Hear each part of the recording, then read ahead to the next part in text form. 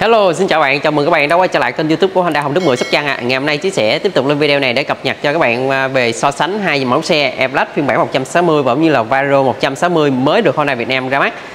Và Chí sẽ so sánh coi mình lên mua cái dòng xe nào trong thời điểm cuối tháng 2 đầu tháng 3 2023 này, và có rất nhiều chương trình khuyến mãi dành cho hai dòng xe này nhé các bạn. Thì mời các bạn mình cùng xem xe chi tiết ạ. Thì hiện tại nay thì trong phân khúc tay ga 160cc thì nó sẽ có phiên bản là airblade 160 và Vario 160. Thì đã có nhiều bạn đã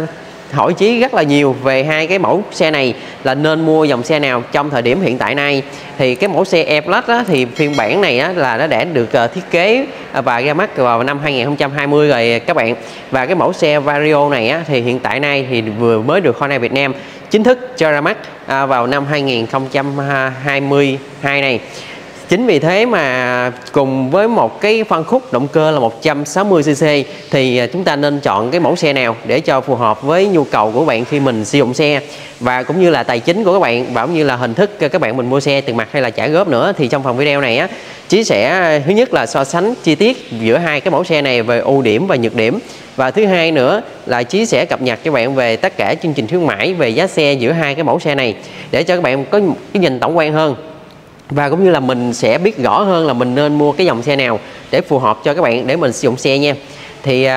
mẫu xe Vario 160 này thì các bạn mình nghe về tên Vario này thì chắc hẳn là đã rất là nhiều rồi, nhưng mà trước đây thì Honda Việt Nam là không có sản xuất ra cái mẫu này. Những mẫu Vario trước đó như 125, 150 là những mẫu xe nhập khẩu từ Indo, là không có chế độ bảo hành, và cũng như là không có mà phải là Honda Việt Nam sản xuất mà là do nhập khẩu. Chính vì thế không có chế độ bảo hành, phụ tùng thay thế cũng không có. Thì ngày hôm nay thì Honda Việt Nam đã chính thức cho ra mắt phiên bản Vario 160 thì với phân phối của Honda Việt Nam có chế độ chính sách bảo hành, và cũng như là có rất là nhiều chương trình khuyến mãi hậu mãi, và cũng như là những cái tiện ích khi mình mua dòng xe Vario này được bảo hành được 3 năm hoặc 30.000 km nè. Ngoài ra các bạn có thể mình lái thử xe, trải nghiệm xe trước khi mình mua xe tại tất cả các head trên toàn quốc nữa quý anh chị. Và đặc biệt hơn nữa thì những anh chị nào mình ở Sóc Trăng, Cần Thơ, Hậu Giang muốn mua xe thì cứ liên hệ ngay với bên Trí, hoặc là trải nghiệm chạy thử xe gì đó thì cứ liên hệ với Head Honda Hồng Đức 10, địa chỉ là ấp Quýt A, thị trấn Châu Thành, huyện Châu Thành, tỉnh Sóc Trăng, để mình có thể là trải nghiệm tất cả cái dòng xe của Honda Việt Nam trước khi mình muốn quyết định mua xe nha quý anh chị. Về cái kiểu dáng tổng thể giữa hai cái mẫu xe này thì nếu mà anh chị nào mà mình cần một chiếc xe cá tính năng động thì mình có thể là chọn một cái mẫu xe như là airblade này đây. Thì nó được thiết kế rất là trẻ trung và năng động. Còn so về cái tính chất về tiện ích và hầm hố hơn thì sẽ dòng xe là Vario là nó sẽ là nhỉnh hơn một xíu nhau quý anh chị.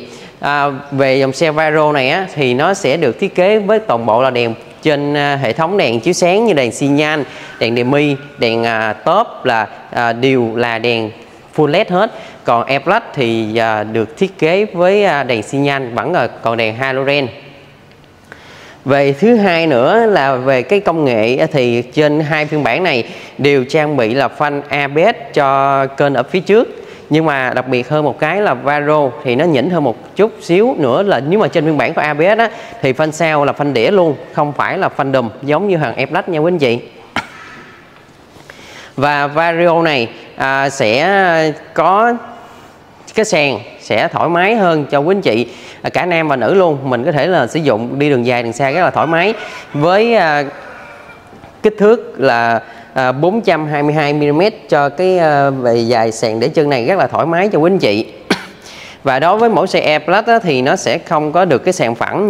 như vậy. Thì quý anh chị mình có thể là lên xuống, như mình có mặc váy thì lên xuống cũng rất là khó khăn. Và nhưng mà airblade thì nó được cái ưu điểm là bình xăng để ở phía trước, đó là một ưu điểm, và cũng như là cái nhược điểm. Nếu mà quý anh chị nào mình thích không cần bước xuống xe đổ xăng thì đó là một ưu điểm. Còn nhược điểm như là quý anh chị có thể thấy là nó sẽ gồm ghè thì và chính vì thế nhưng mà nó trang bị cho một cái hộc đựng đồ rất là rộng cho quý anh chị. Đây ha, có thể là chứa được rất là nhiều đồ, là do bình xăng nó được thiết kế nằm ở phía dưới sàn chứ không phải là nằm bên trên cái hộc đựng đồ. Còn đối với mẫu xe Vario thì cái bình xăng được thiết kế với 5 lít 5 là nó nằm ở trên cái hộc đựng đồ. Nhưng mà cái Hộc đựng đồ này thì cũng rất là rộng để cho anh chị mình thể là thỏa thích mình để đồ nha, là lên tới là 17,9 lít. Thì theo như Chí thấy là cái hộc đựng đồ này thì nó cũng đáp ứng được cái nhu cầu cho quý anh chị khi mình muốn trang bị một cái dòng xe để mình đi xe gì đó mình có thể đựng đồ thì cũng rất là ok. Về giá bán của hai cái mẫu xe này hiện tại nay thì nó cũng không chênh lệch nhau mấy quý anh chị. Thì giá nó dao động là đối với mẫu xe Vario thì đang có dao động từ là 51 triệu cho đến là 56 triệu. Và dòng mẫu xe airblade này thì nó đang có giá dao động 160 nha, thì đang có giá dao động là từ 58 đến 59 triệu tùy theo từng phiên bản. Và hiện tại nay thì mẫu xe airblade 160 này thì hàng nó nhập về rất là khan hiếm rồi quý anh chị. Còn mẫu xe Vario thì nhập về hàng rất là đầy đủ và rất là nhiều cho quý anh chị để mình lựa chọn. Và cũng như là nó sẽ có hai phiên bản cho quý anh chị lựa chọn luôn, đó là phiên bản sử dụng phanh ABS và phiên bản sử dụng phanh kết hợp phanh CBS. Cho quý anh chị nào mình muốn trải nghiệm cái mẫu xe Vario này mà sử dụng phanh đĩa bình thường cũng rất là ok, thì giá nó chỉ từ là 51 triệu và đối với có ABS luôn tầm khoảng cái 55 triệu thôi nha quý anh chị. Và đặc biệt hơn nữa thì đối với chương trình hỗ trợ cho hai dòng xe này thì Vario thì nó sẽ nhiều chương trình khuyến mãi hơn, là khi khách hàng mình mua xe, nếu mà mình muốn mua xe qua hình thức trả góp đi là mình sẽ được hỗ trợ được 0% lãi suất. Ví dụ như xe với anh chị là 51 triệu thì mình có thể là mình mua xe trả góp, mình trả trước từ 20% xe tầm khoảng cỡ 12 triệu thôi quý anh chị. Và còn khoản còn lại mình sẽ chia đều ra cho 12 tháng và không mắc lãi suất nha. Và đặc biệt hơn nữa thì có những cái chương trình của những cái ngân hàng là phải có tính phí bảo hiểm trong trọng nước tầm khoảng 1 triệu ngoài gần 2 triệu. Nhưng mà ở riêng tại Head Hồng Đức ở bên Trí là sẽ hỗ trợ cho quý anh chị là bỏ cái phần phí bảo hiểm đó luôn. Nếu mà mình trả được cái hạn mức mà đúng với yêu cầu của bên đối tác bên ngân hàng á, mình sẽ được hỗ trợ là không có phí bảo hiểm. Là ví dụ xe với anh chị là 51 triệu thì mình chỉ góp ra là 51 triệu thôi, không có tính phí bảo hiểm cho quý anh chị. Đối với mẫu xe airblade phiên bản 160 này á, thì nó sẽ nếu mà mua trả góp ấy, thì sẽ có phần trăm lãi, nhưng mà lãi cũng cực kỳ rất ưu đãi cho quý anh chị. Và đặc biệt hơn nữa là nếu mà các bạn nào mình có thẻ visa của tất cả các ngân hàng, thẻ tín dụng á, mình sẽ quẹt thẻ là sẽ không có phần trăm lãi suất luôn đối với hai mẫu xe này luôn nha quý anh chị. Và quà tặng đây, khi mình mua xe thì mình sẽ được tặng một cái nón bảo hiểm chính hãng của Honda, một cái áo thun 2 lít gửi xăng và 6 lần thay nhất giảm được 50%, móc khóa thẻ VIP nữa cho quý anh chị. Thì quý anh chị nào mà mình có nhu cầu về cái mẫu xe nào thì chắc hẳn đến đây thì quý anh chị cũng đã biết là mình nên mua dòng xe nào rồi đúng không ạ? Thì mua mẫu xe airblade thì nó sẽ thế hệ trước đó thì công nghệ thì nó không có bằng cái mẫu xe Vario, nhưng mà được bù lại cái là Honda cũng đều là Honda chính hãng của Honda Việt Nam, có chế độ chính sách bảo hành như nhau cả, cũng như là rất là nhiều tiện ích. Mỗi xe thì nó có một cái lợi ích riêng và chương trình hỗ trợ trả góp thì Vario sẽ ưu tiên cho quý anh chị được góp được 0% lãi đối với phiên bản 160 này. Và rất là nhiều mẫu mã và màu sơn cho quý anh chị mình lựa chọn, kiểu dáng cũng rất là hợp thời và nhiều tiện ích trên cái mẫu xe này. Thì quý anh chị nào mình cần tư vấn mua một trong hai dòng xe này hoặc là những dòng xe nào khác của Honda Việt Nam thì cứ liên hệ ngay với Chí hoặc với bạn An thì